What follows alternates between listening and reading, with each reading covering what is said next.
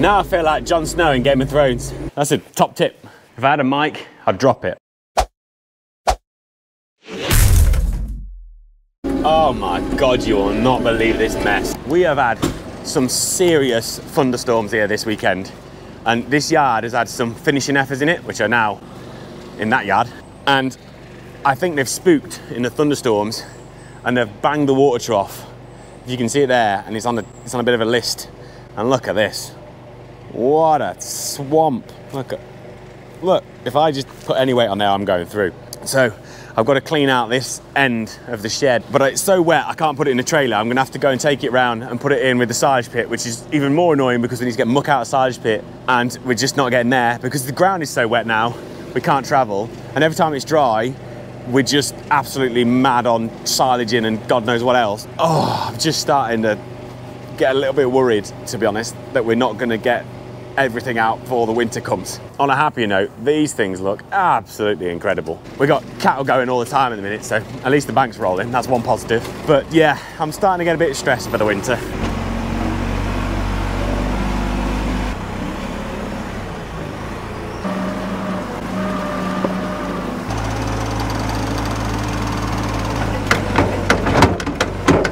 Honestly, the best way to describe this muck is soup. It is just, oh, rank. And it's just so wet. And we haven't got a trailer with a hydraulic backboard. So there's just no way we're gonna get this anywhere. So we just gotta put it with the rest of it. It's just, oh, just another job we could have done without.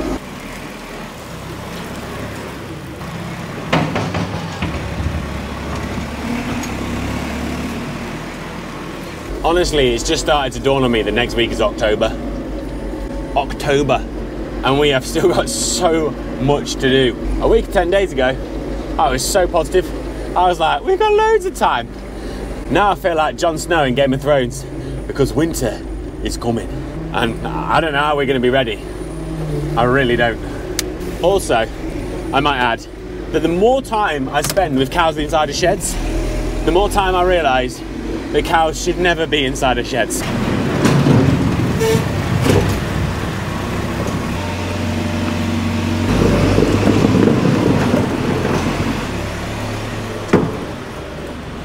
Check this out, I managed to get a couple of buckets full of the really wet stuff over the back of the silage pit so it didn't run out. Look at the water coming out of here.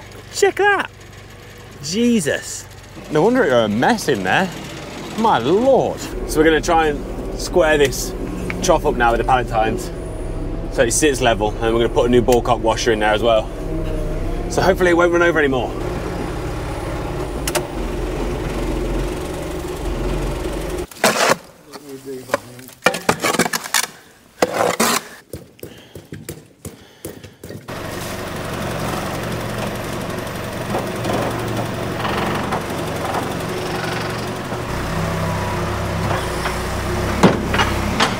That's that trough done. Let's open this gate up and run them girls back round. Come on, girls. Come on, girlies, out there then. Go on out. Come on, ladies. Good girls. Next thing I'm gonna do, I'm gonna tackle these pens because they've been up for months. Barely used them at calving, and just not got around to taking them down, to be quite honest.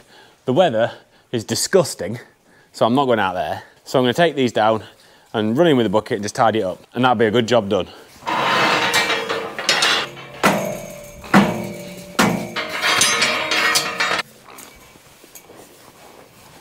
Oh, you heavy buggers!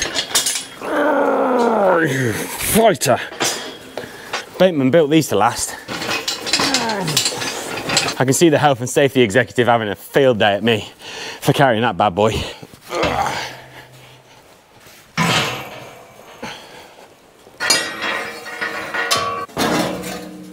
Oh, tied up, we're tied up.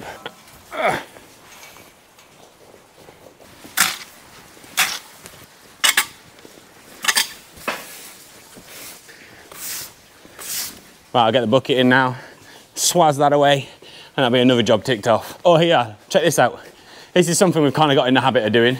These hurdles, obviously kind of dangerous, big and heavy.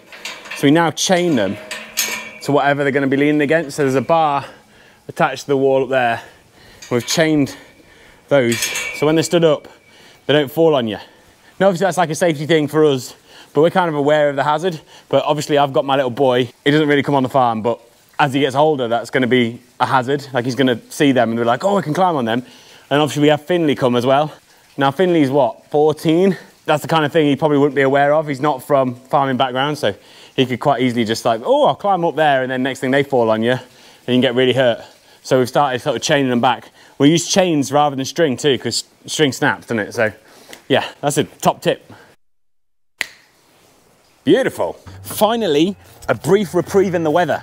Dad's coming to start and move these herbal lay bales that we made last week. I am in the red clover field. So we've had the cows and we've ran them across this field to graze it down because it wasn't really long enough to mow it again, but we wanted to get it down because we're going to put this into SFI and we need to stitch some seed into it. As you can see, the cows have it's been quite wet, but the cows have made a not too bad a job of chewing that down. They haven't really made any mess at all, which is nice. Now, one thing we have started doing is we've started buffer feeding the cows, mainly to slow the rotation down a little bit because grass growth now is probably a bit slower than it has been, even though, to be quite honest, it's not been the best few months for growing grass. We had a good spring, but then it kind of died off in July. So we've started buffer feeding with a bit of hay, and these are the first 2 days. So this field lasted 4 days for a mob of about, I don't know what it was, 60 odd cows and then the followers, so like 120 cattle. They had a fence line down there, and then we gave them a bale of hay for the first day, and then this was the second day here. But then if you look over here, when we got onto day 3 and day 4, they ate a lot. So it just took them a couple of days to get onto it, but now they're absolutely loving the stuff. Now what that's done is it's meant that we've slowed the rotation down by, well, this field, for example, we got about an extra day. So it's meant that we can really just gradually start and build a bit of cover in front of the cows, and then hopefully we'll keep them out a little bit longer, weather provided, of course. The reason I've come here is I've bought the hedge cutter because I want to get this hedge cut so that we can overseed and I don't run back on the seeds. But that hedge there is 3 years growth. You can see that white marker, there's a gas main. From the gas main down to that willow tree, it just sits wet. Dad has had a bit of a look, and in the ditch down there is a root going across, which he seems to think is a problem. And it's holding up the water that's coming from the ditch to the other side. But the other side of there is Christmas trees right to the ditch. So you can't get at it to clean it out or do anything with it. I'm not sure if you can see it, but in there, you'll see the base of the tree, and it's kind of rooted on that side, and it's grown down and into the bottom of the ditch. And we think it's blocking all the water, which is kind of an issue because that takes the water from the other side of this, where the Christmas trees are. And it also takes all the water from off the bank leading up to Shilton. All the water from the village comes down that ditch. Then obviously if it gets to this point and it's got nowhere to go, our fields get wet. So the job now, we're going to try and cut this down. Dad's going to try and get the bales moved, and hopefully this will be in a good position that if we do get a bit more dry weather, we can get here and overseed. But we are waiting on the seeds to come. Apparently there's a big demand on SFI seeds at the minute. So we're just hoping and praying it gets here before we kind of run out of time.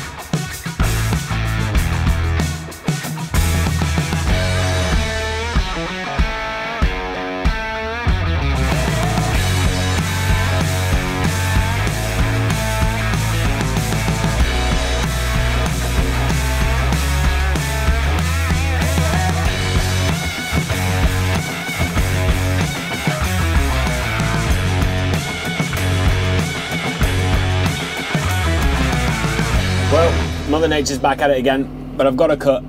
She looks mighty fine, but you can't see for rain. Anyway, everything's starting to get a bit sticky. So back to the yard it is. Got a flat tire on the Bale trailer, great. We've got another one on the old green trailer, brilliant. But in some more positive news, Hurls have delivered the grass seeds. Now this is the Sam 3 Herbal A seed we have bespoke mixed. There's another 46 acres of this to drill, but to be quite honest, I think it's a bit too late. However, they have made us a bespoke mix for the red clover fields. So I'm gonna go get the drill on and then we'll calibrate up with that, because I still think we've got time to do the overseeding because the grass and that will protect it. But yeah, new lathes, nah, it's too late. Whilst I'm doing that, Dad's took the PTO shaft off of the rake and he's shortening that so that we can put it on the 6410, which if we do ever get the chance to go silaging again, and it's big if, then at least we can use that tractor. I've just got to make sure there's not much seed in here. Nah, there's a little bit, half a bag, something like that. That's SAM bespoke mix, so that needs to come out. Then we need to recalibrate this with the other mix for the red clover, and then at least we'll be ready if it does ever come dry.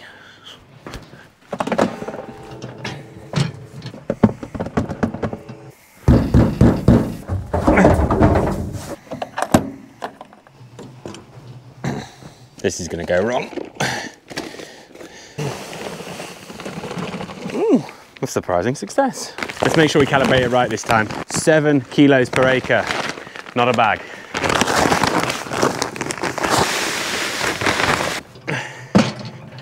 Oh, Jesus Christ, this is tight. Oh, it's raining. Jesus Christ, get it in the shed.